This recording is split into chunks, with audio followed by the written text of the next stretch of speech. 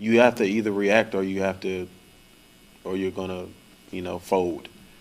And I chose to react because I didn't see any other way of me, living. And that's all I wanted to do. I just wanted to live. Two things used to be easy for everyone to do. Number one, praise Americans for acts of bravery. Number two, agree that white supremacists are bad. Remember when Captain America fought Nazis and Wonder Woman's main job was fighting Nazis, and respected archaeology professors were cheered on for punching Nazis? And comedians' jokes about anti-Semitism were so hilarious because of how absurd the idea of being on the side of white supremacists / neo-Nazis was? What a time the OOs were. I mean, even now, since we've apparently legitimized white supremacy and are scared of hurting today's hatred-filled losers by saying, oh, your views are not half the story, can we point out a real hero who saved innocent lives on American soil? Would that be so hard? Why is that so hard, Donnie? James Shaw Jr. single-handedly disarmed a terrorist with his bare hands. What stops a bad guy with a gun? In this case, a good guy with no gun. A brave as hell, bona fide hero who did what NRA activists and Donald Trump claimed they would do, save lives from a bad man shooter, but haven't on record done once. James Shaw Jr. killed absolutely no one in the process, but put a stop to pure carnage. He took a weapon of war, an AR-15, out of the hands of a civilian who was using it to murder other civilians in a Waffle House restaurant. His level of heroism sounds like something Captain America or Indiana Jones might do, except he's real. He's a 29-year-old electrician and father. I'm just a regular guy. I never thought I'd be up here in the pulpit looking at all of you in your eyes.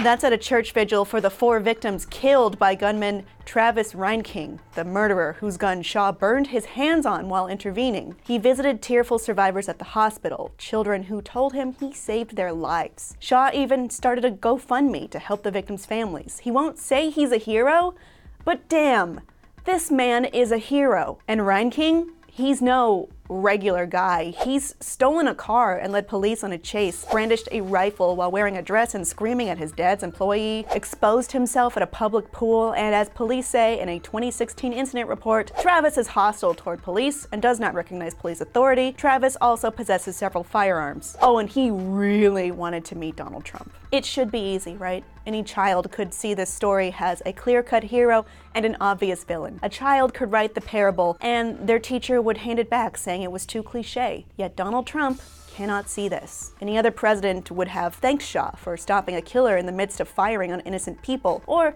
at least addressed that it happened, not this one. The shooting occurred on April 22nd. As I record this video, it has been 4 days and the president's notoriously loud Twitter feed is silent on anything related to this major terrorist shooting on US soil. He's too busy being weird about French President Emmanuel Macron. It's ridiculous. The silence is deafening. It's sniveling. Pathetic. Is Trump really so scared of upsetting his white supremacist base that he won't say anything about an American tragedy? Can you imagine how this would go down if Shaw were white and Reinking were anything but? That's not the case. It doesn't fit the narrative that Black Americans who are just trying to live their lives are threatening, and neo-Nazis are, quote, very fine people. It doesn't fit the NRA's bloody narrative that civilians need automatic weapons for protection? Reality doesn't support the narrative of some fragile white conservatives continually depicting themselves in whatever way, religion, race, class, as the most deserving of victims. Tamir Rice was a victim.